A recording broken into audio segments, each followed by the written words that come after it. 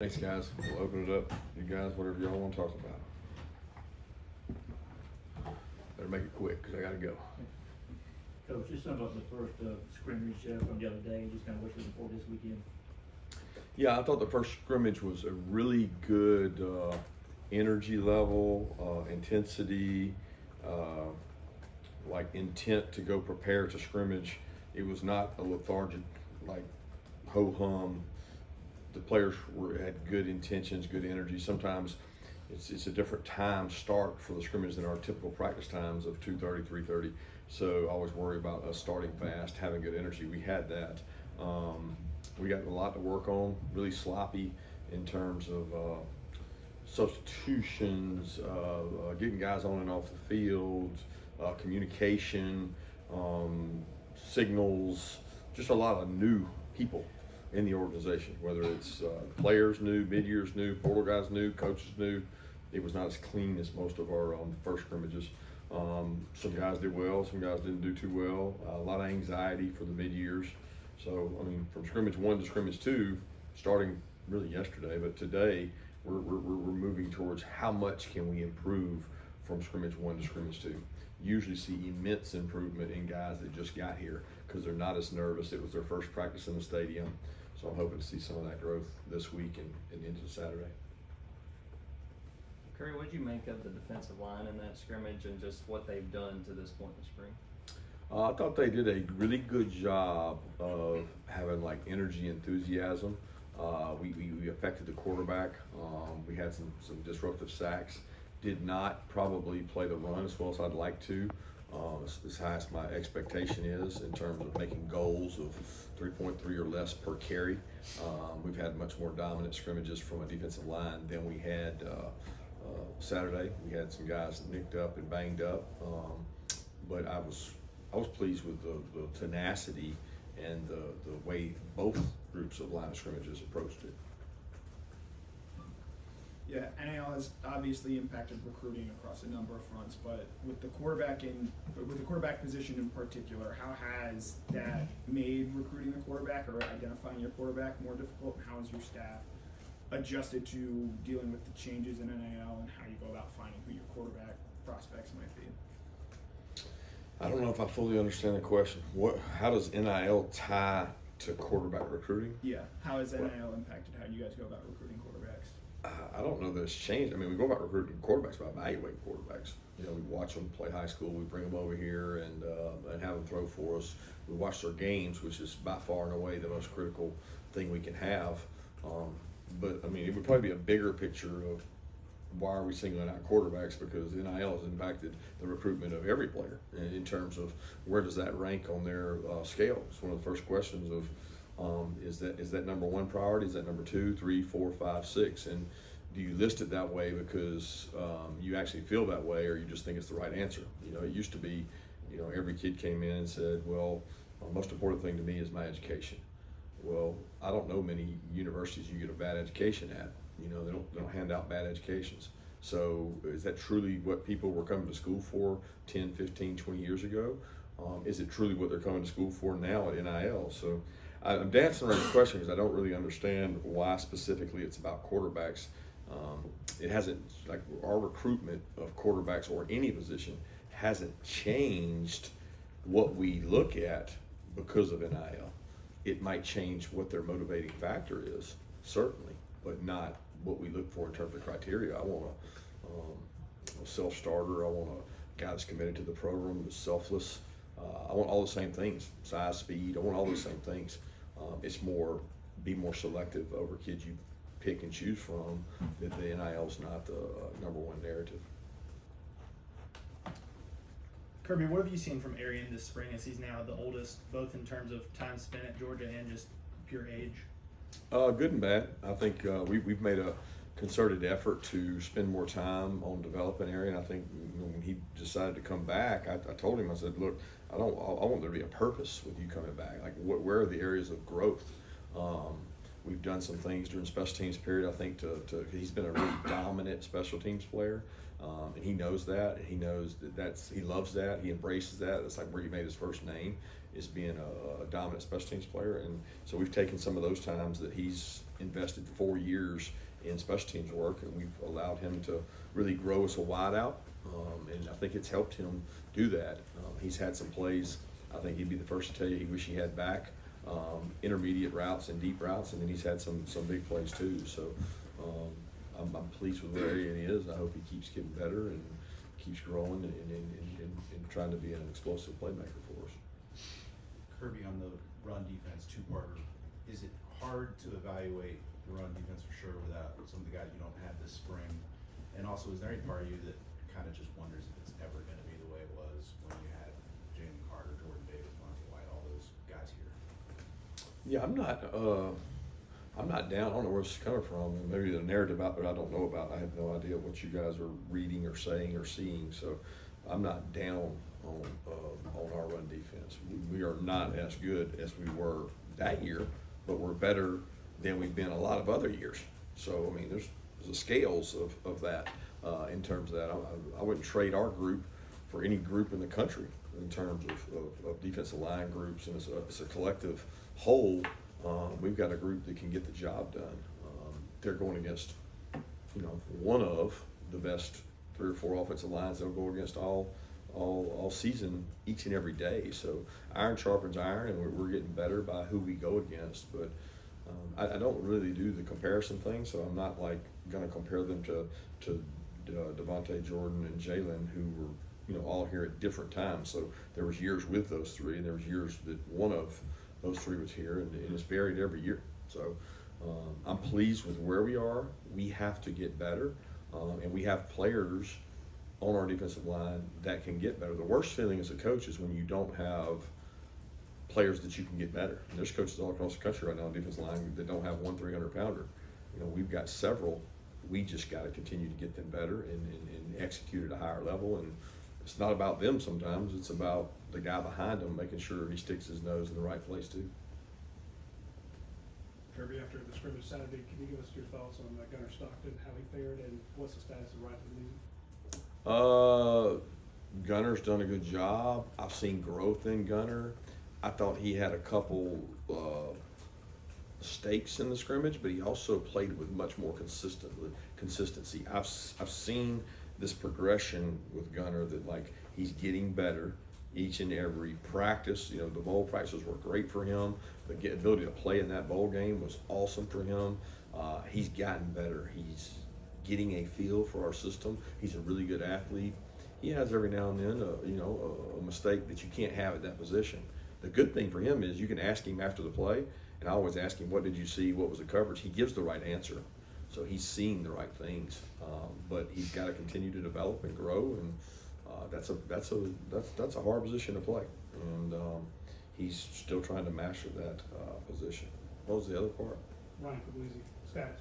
Yeah, Ryan's dealing with a little bit of a knee injury. It's not a significant injury. He's had it before since high school. It's been bothering him.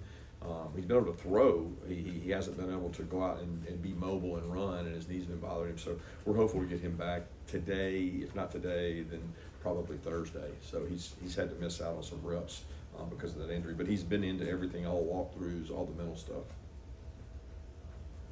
Kirby, there was some, stuff out there about the scrimmage. You mentioned Arian Smith made a play. Dylan Bell, I wasn't there. Could you highlight some of the guys, Rod Robinson, that are coming around at the skill position? There's obviously receivers to replace and your top 2 running backs. Well, I think I kind of look at it like, what scrimmage have we had that the skill player didn't make a play? And what scrimmage do we have that a defensive player didn't make a play? The issue is you guys may not know about it, you just hear about it. And then I guess a big deal's made. I don't know. I don't look at it that way. Arian had an explosive play, but we also had a bust on defense. So was it Arian or was it the defense? Dylan Bell had a great catch, but Dylan Bell's had great catches all over the place. It's not. I don't know. I don't get into it like it's like these couple guys just blew it out of the water. Oh gosh, these expectations are so great. I look at it as the defense sometimes messed up, and we also had some sacks. Well, did we have sacks because we had great pass rushers, or because the back didn't block the blitzer, or we busted and slid the wrong way and cut a guy free? So you know, if a guy has a dominant performance, I'd be more than happy to mention it. Like, he dominated, he beat every rep, but we didn't have anybody do that. There's nobody that had a dominant performance. Guys got lucky and fell into plays, and as coaches, we don't look at those and look at that as progress. Sometimes that's taking advantage of what's given to you, and we had a lot of those opportunities Saturday. We had a lot of busts, but there's nobody that I can say just, you know, even Rod. I thought Rod had a lot more yards left out there than he had. We didn't have one explosive run the entire scrimmage. So if you don't have explosive runs, you're either not blocking downfield well, or you're not making people miss, and that's kind of been an MO for us. You know, last year it was kind of the same way. Yeah, Kirby, you mentioned all the newcomers this spring. Dominic Lovett was obviously in that boat last spring. How much more comfortable do you feel like he is this spring? How is that going to help him going through the summer and into the fall where he can make an impact day one? Yeah, so far this spring, I would say Dom has had a very good spring. He's so much more confident in the offense. I think Carson has a lot of confidence in him. They're on the same wavelength, and there's been some really like there's been days that Dom was really like dominant out there. Now you got to say, is that because Taki and Bull aren't out there covering him, so he's making more plays, or is that just Dom's more comfortable in the offense and he's winning at a higher rate? He's had a good spring. He's got more confidence. He's playing with confidence, and I think Carson really feels comfortable with him. So I'm pleased with where he's at. His physical toughness continues to improve. I mean, this time last year, it was constantly on him about what he was doing without the ball. He makes a conscious effort to do better at that now, and we need him to. Kirby, what kind of progress are you seeing with Carson and the wide receiver group in general? You know, having replaced a lot of guys that caught a lot of passes last year, how is the overall chemistry developing between this new set, for lack of a better term? It's a work in progress. It's not where it needs to be. I mean, I would say that, you know, he's comfortable with the guys he's thrown to the most, and we're trying to force the issue with the guys he hasn't. Some of their reps come with the ones, some of their reps come with the twos, but right now it's not just getting them comfortable with Carson, getting them comfortable with the offense. I mean, I put them where Ra and Dom were last year, and Ra and Dom this time last year were probably ahead of where those three guys are in terms of growth and implementation into the offense. They got to continue to grow and get better, and as they do that, they'll get more opportunities with Carson. Yeah, Coach, you mentioned the offensive line, so they might be one of the better top three groups in the country. What are you seeing from that unit that makes you believe that they might be that great, and what are they kind of missing that they can improve on? Yeah, I can't put them that great because I haven't seen the other ones. I don't think that's a fair comparison. I think I'll leave that to the gurus that have all the talk shows and all the media stuff. I can't sit here and say our group's the top three group in the country because I hadn't seen the others. We have a very experienced group outside of the center. We have a lot of guys who've taken snaps. But I ask you, because you've taken snaps, does that make you better than other people? I certainly value experience, especially in our league. But you know, you can go backwards, and you have to be careful with guys that are older, because if you're not careful, they go backwards, and the younger guy beats them out. There hasn't been a year that we were here that a younger player hasn't surpassed an older player because they were hungrier and they were more driven and more motivated. I don't see that happening with our offensive line, but I can't rule it out. So I love the fact that they're a tight-knit unit. They're really physical. They enjoy practice. They celebrate together. They eat together. And again, you hang your run game and your protection of your quarterback on the offensive line, which we've been pretty consistent at. Yeah, what have you seen out of Dylan Bell this spring and how he's continued to develop a wide receiver for you guys? Just that. He's continued to develop, continues to get better. He's still a work in progress. He played high school running back. He played, 25% running back last year, and the kid's worked his tail off at receiver to get better, but there's a lot of route running things he can get better at. And the good thing is he's got a quarterback the caliber of Carson to utilize his strengths, get him throws, get him 50-50 balls. And I'm proud of the way he leads in practices. He's taken on a lot more of that Rosen-me lad role of being the guy that's the workhorse in that group that never complains. He's really physical, practices hard, and sets a standard for the others. I think him, Ari, and Dom all have taken ownership in that. Kirby, when you look at Damon Wilson and the things that he can make a jump from in year 1 to year 2, just what are those things, and have you seen that this spring? Yeah, he's getting better. Have I seen the jump that I want to have? He's right where he needs to be and supposed to be. He's not ahead of schedule and he's not behind. He's growing at a rate that I've seen a lot of outside backers, whether it was Nolan, Aziz, all these guys that have come through here. He's gotten better each and every year. He's improving his run strength ability, his ability to hold up against big tackles and stop the run, be violent and twitchy. He's always been a really good rusher, and he gives great effort. And I'm proud of those things. He's got to become a more consistent first and second down player, which he's doing. He's a work in progress, and he's growing at that, and he's going to be able to help us this year. Kirby, two-part question on the offense with Kobe Young. What have you seen from him so far? Why you wanted to add him? And on the offensive line, left guard, right tackle, what's the competition look like there? Left guard, right tackle. I mean, the guard position I don't look at as left guard, right guard. We got a lot of guards competing in there. So when you start at guard, you start with Micah, Dylan, and Tate. Those three guys are really interchangeable parts. Daniel Calhoun's done a nice job working in there. So has Easley, so has Drew Bobo. Jared can play there. They've all done a good job competing right there. Right tackle, Truss, Monroe, Merriweather, Bo's out.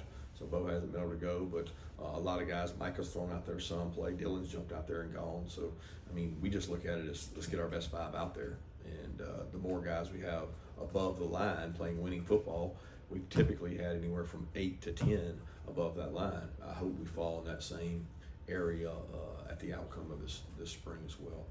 Colby Young, he's flashed. He's had some really, really great, spectacular plays, and then he's disappeared at times. So it's a learning curve. Like, he doesn't have confidence and know the offense inside and out completely. So I don't think you can judge. You judge his skill set on one-on-ones when he goes against DBs. You don't really judge his skill set in a scrimmage right now because he's trying to figure everything out. And it's not from like a freshman standpoint, it's from a familiarity standpoint. And I'm pleased with where he is. And he's really a hard worker, and where he's shown up is on special teams. I mean, he's shown a commitment to special teams that I didn't expect to see, which shows me his toughness level and his buy-in. Last question. Kirby, in your ESPN interview, there was some colorful comments. Really good interview, by the way. There was a quote on Carson where he said that let the cat go play, and that maybe last year that Georgia maybe was a bit overprotective earlier. Maybe that was my takeaway. I mean, could you elaborate on where Carson's at in terms of the freedom and how aggressive you think this offense will be within the season? Well, your offense can only be as aggressive as the players around him. It's not all on the quarterback. And when I said that about let the cat go play, that really came more from Mike and the offensive staff in terms of allowing him to play to his strengths. His strengths are his ability to navigate the pocket, to make throws, to change plays, and to put us in the right play. That's his greatest strengths, and to use the weapons around him. So I think he'll continue to do that. He's done that thus far. He makes you right a lot. He's very hard to trick and confuse. And when you've got a player like that, as long as he has weapons around him, he can distribute the ball. And our offense has a lot of ways, which you guys have seen in the past. We have a large volume of catchers, meaning it spreads out.